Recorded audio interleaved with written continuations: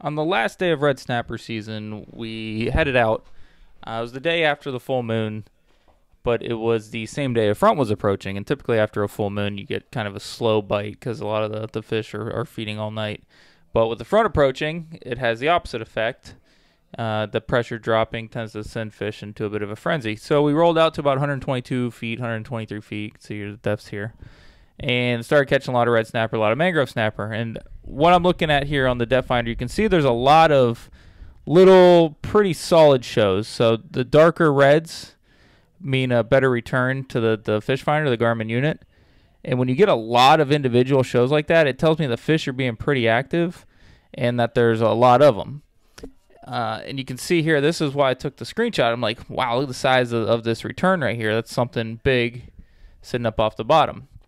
And to show you the opposite effect, here's kind of when you see a lot of bait. So you see there's just massive show of fish, and we get kind of a tougher bite in situations like this.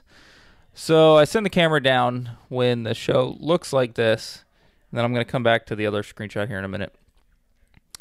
So the snapper I was getting were pretty high up in the water column. I was using an 1/8 ounce jig, one of the new models that I make with a little stronger hook, because a lot of people want to, horse. So you can see this is pretty low, horse snapper, grouper, and whatnot up. When there's Goliath grouper, sharks, cudas chasing after them. So the camera's going down, hasn't even gotten down that far, and you can already see mangrove snapper and quite a few of them. So the camera's spinning a little bit, and then a lot of bait that was there. Let me just go back here a minute. So here's kind of what the spot is. And this is that big show right there. If you can tell what that is, it's a Goliath grouper. So there's a pretty good look at it. He was being kind of active, getting away from this little cutout ledge, whatever you want to call it. It almost looks like it goes all the way through, like an arch almost, which would be pretty cool. Hard to tell. But camera hits the bottom. Get it straightened out. Red snapper attacking it. There's blue runners. There's triggerfish. There's snapper. So there's fish kind of all over. So you can look, fish, just scattered everywhere. Which makes sense when you're looking here. Fish scattered all over. Here's your big mark. There's your Goliath grouper. So that's kind of what you're looking at real time, looking out away from the spot. So there's scamp grouper, there's red snapper, there's mangrove snapper, there's all kinds of good stuff. So there's one Goliath grouper, there's two Goliath grouper sitting in that little ledge. And actually, I might have missed this the last time I watched it. That looks almost like a gag grouper over there. Yep, there's a gag grouper sitting right there. So all kinds of good stuff sitting on this little piece of hard bottom with that little cutout ledge. So we're dropping, a lot of light stuff, some heavy stuff, getting straight to the bottom. The snapper bite ended up being phenomenal. Every time we dropped, as soon as your bait, got in the zone, if you're using a light jig head or light hog ball, you'd get a mangrove or a red snapper pretty high up in the water column. Or if you got down and then you just cranked up slightly, you'd get, one of these mangrove snappers sitting 10 feet, 15 feet off the bottom. So this is a pretty cool spot. 120 feet of water, visibility real good. So you can see we're sitting right on this little cutout, and you can see into it. Pretty cool look. And the crazy thing is not a single beeliner. I caught two scamp grouper on a vertical jig. I caught one lane on a vertical jig. But beyond that, it's mostly mangrove snapper that were, bigger than 20 inches. There's another scamp grouper right there. And a lot of red snapper. The red snapper weren't real big. We didn't have a whole lot of time to fish because that front was coming. So we were keeping, the 17, 18, 19-inch fish, and there were a lot of those mixed in with all this. So there's a lane snapper there. All right, so now those are actually spade fish, it looks like, in the background. So if you can see, I'm going to show what happens to the depth finder when all these other fish kind of show up. But awesome look at this spot. And it doesn't really show up much on the depth finder in terms of the bottom itself. It's mainly just a fish show that gives it away. That ledge isn't, real big. It's not long by any means. And fishing, once you start fishing, these snapper kind of show up all around the boat, which is a good way to do it. So what I actually did is I dropped the Rodan back a little bit, so you can see now we're moving very slowly, just because I wanted to kind of be able to see a little more of what this spot might be. This is the first time I videoed it. I fished it quite a few times. Always wondered kind of what it was, and seeing it definitely helps. So you can see there's another little piece of hard bottom back there. And there's starting to get some of that bait show. So the glass stay over close to that ledge. They don't really follow the camera much. At times they'll stalk the camera basically. So big school of mangrove snapper. I mean that's hundreds of fish.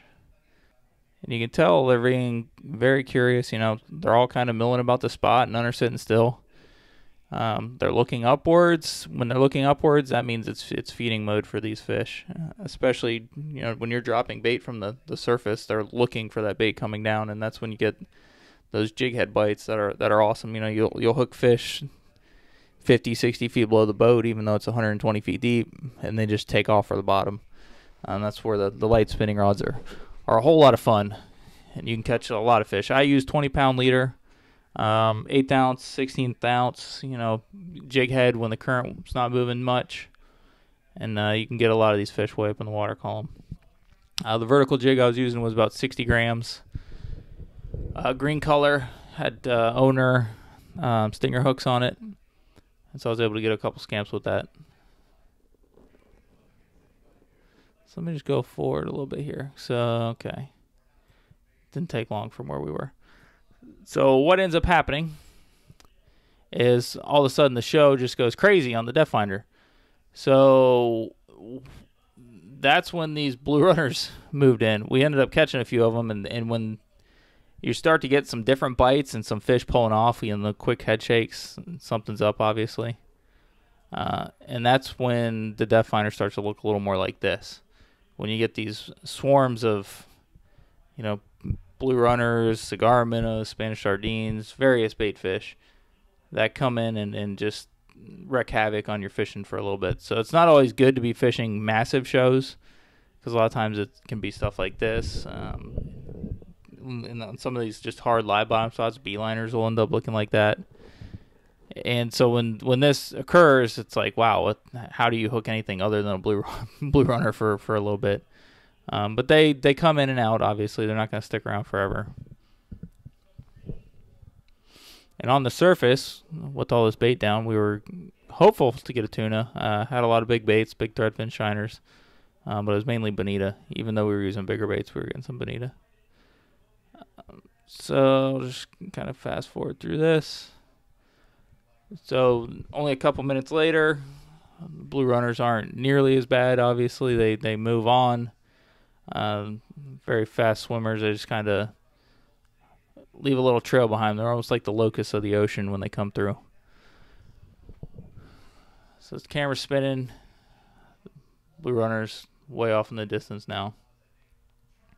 But the snapper, still prevalent. Still looking for baits. All kinds of goodies happening with them. So you can see now the Goliaths get off the spot just a little bit. We dropped some of the bigger baits we were dropping were pinfish. Ended up hooking one of the Goliaths, I believe. I think I actually hooked one on a vertical jig too. I forgot about that. I hooked one on the vertical jig that took me to the ledge. I put some heat on it, and the hook pulled, which I'm actually kind of glad about.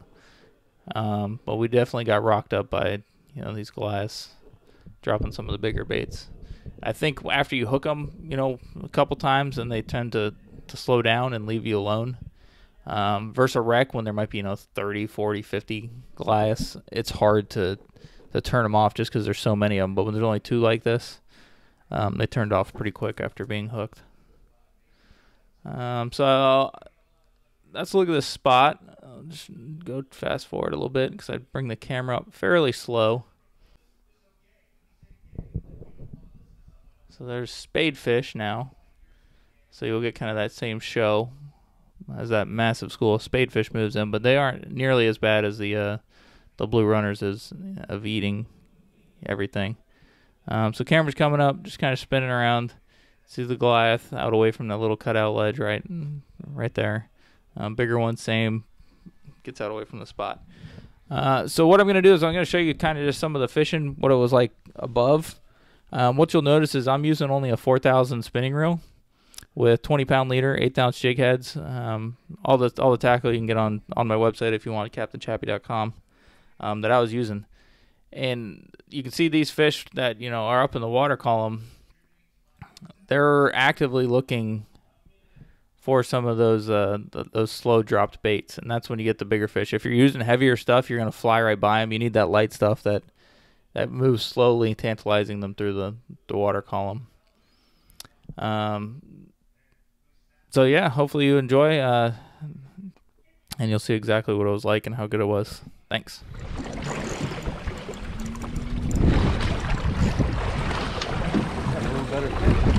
Lighter rod. Oh, you switched rod. Yeah. Same jig? No, this is just a shrimp tipped. Big mango, I think. Yeah, real big mango. I don't have a net handy. That was way up in the column too. Can somebody else help me out here? 19 and a half. I'll do that again. How about this? Is it a bigger red snapper? Oh, nice mango. We're out here trying to catch red snapper and we can't.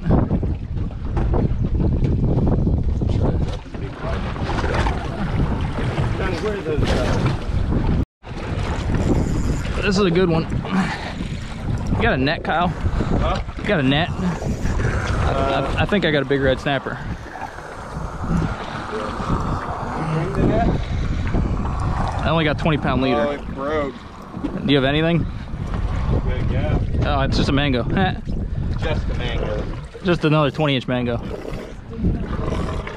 All right, I can at least lift him in. How many does we get, 10? Yeah, 10 per. It's close. They're like all getting cookie cutter size. Cookie cutter 20-inch mangoes. 12. 12, actually. 12 out here, yeah. This is actually bigger than the last one. Dude, this is good right now.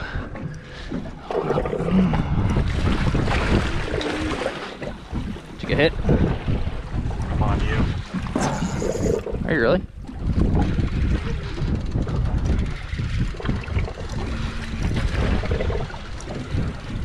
You can tell which way. Whoa. Yeah, you're wrapped. What is it, Caleb? Oh, that'll keep. Looks like a keeper.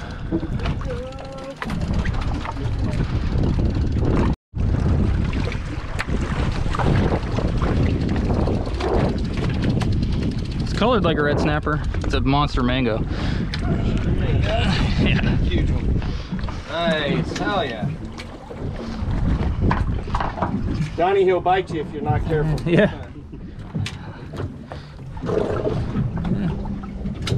That one I can do. Yeah. That one's pretty big.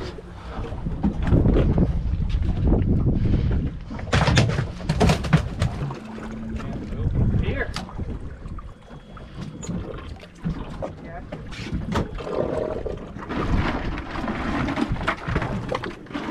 That's on the chunky chunk.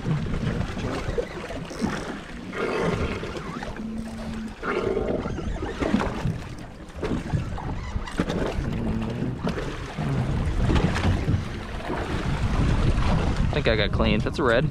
That's 16. I'd say, oh, never mind, hold on.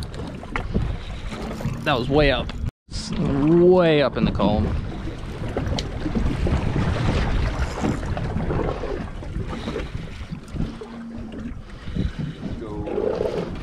And we're back.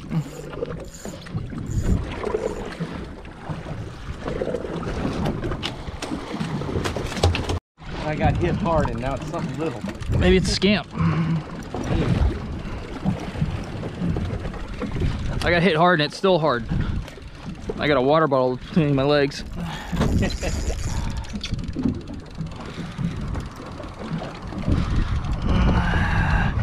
that. Yeah. Bait size. Whew. This is a mango. It's a freaking beast. And, red snapper. Red snapper? Yeah. Guy, you threw a number 4, right? There's 5. Get some, baby. Back to that quarter.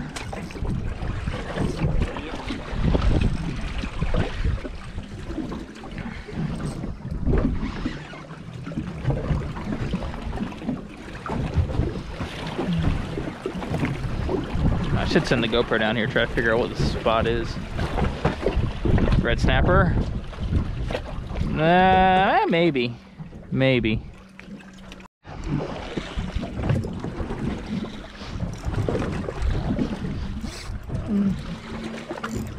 Double header. Not a double header.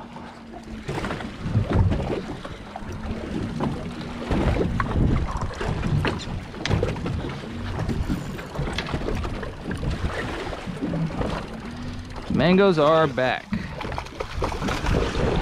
Watch your head. How far down? Pretty far down. That might be the biggest one yet. We got a bunch of 20 inchers in there, so I don't know. Mango Tango back.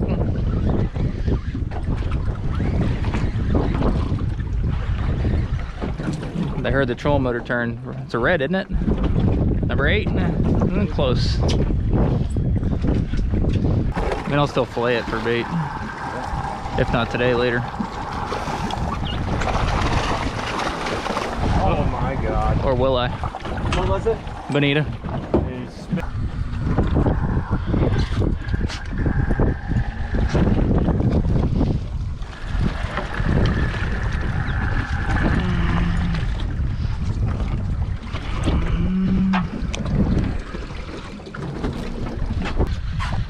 Nope, number 10. Yeah, just slide me your leader. Numero 10-0. Good number. Come on, peel.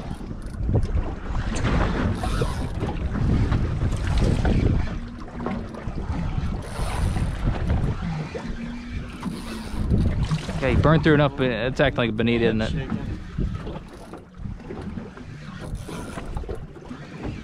This is where we knew to Andrew to catch like 15 of them in a row.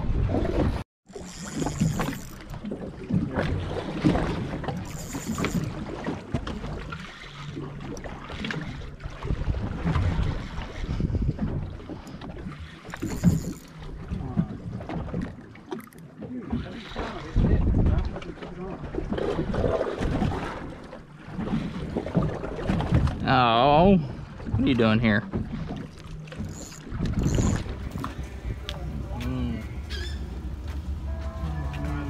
Hi. Johnny.